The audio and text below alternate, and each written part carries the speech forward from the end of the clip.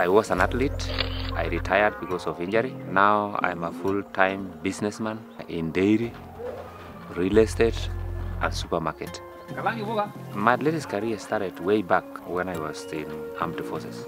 That is when I met some guys training, and some few guys really motivated me to be an athlete. 2 years down the line, I represented this country in World Junior Championship in Bulgaria. I won a gold in 1500. 1 month again down the line, I went to African Championships and I won a gold in 1500. That was 1990. 1991, I won World Championships in Tokyo. The same year again, African Games, I won a gold in 3000 steeplechase. 92, I got injured. I didn't make the Olympic team because I was injured. Then AK called me back to be in the team, and I said no. I wanted to do something extraordinary, and that thing was I wanted to break a record that year. Within a couple of 1 month, I had broken 2 world records and 2 Kenyan records. Then 1998, I got injured. I ruptured my Achilles. In 2000, I was forced to retire. The only thing I didn't achieve in athletics is to be an Olympic champion. But at least I had a silver.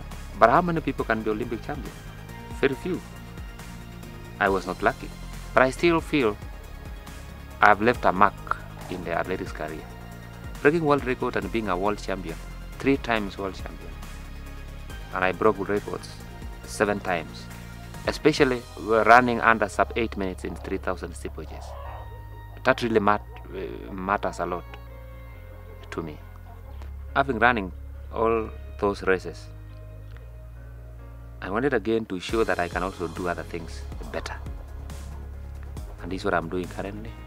The little money that I managed to save, I need to plow it back to other businesses. It's a big honor to represent your country.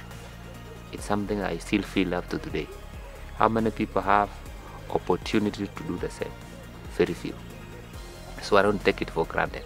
The national anthem is being played.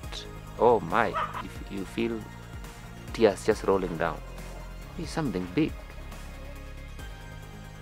I tried to go to management of athletics, but there were a lot of politics and a lot of ethnicity. I feel Moses should not be there. I need to preserve my dignity. If I was not supposed to be a leader in athletics, let it be. Let me do other things and enjoy my life. If there's anything that I want to do in this athletics, I could make this country a super powerhouse in athletics, all the way from 400 to marathon. The stars that you are moving and the heroes you are watching, they have not been developed by AK or Kenya. Just see the facilities and the number of athletes that we have. If we are producing top-class athletes with almost 0 facilities, we can do better if we have these facilities and train our coaches and have programs all the way to primary school. I didn't have a coach. I had to listen to my body. I had to read a lot of magazines. And when I'm watching athletics, I listen what they're saying. I see the level of fitness of athletes and I ask myself, what can I do so that I can make it better? A lot of guys have passed through my system. Kemboy, Kitwara, Ngeny, Shaheen, Ruto, Paul. And I was doing it not because I wanted to make money out of them. I loved really to see people training hard and performing well.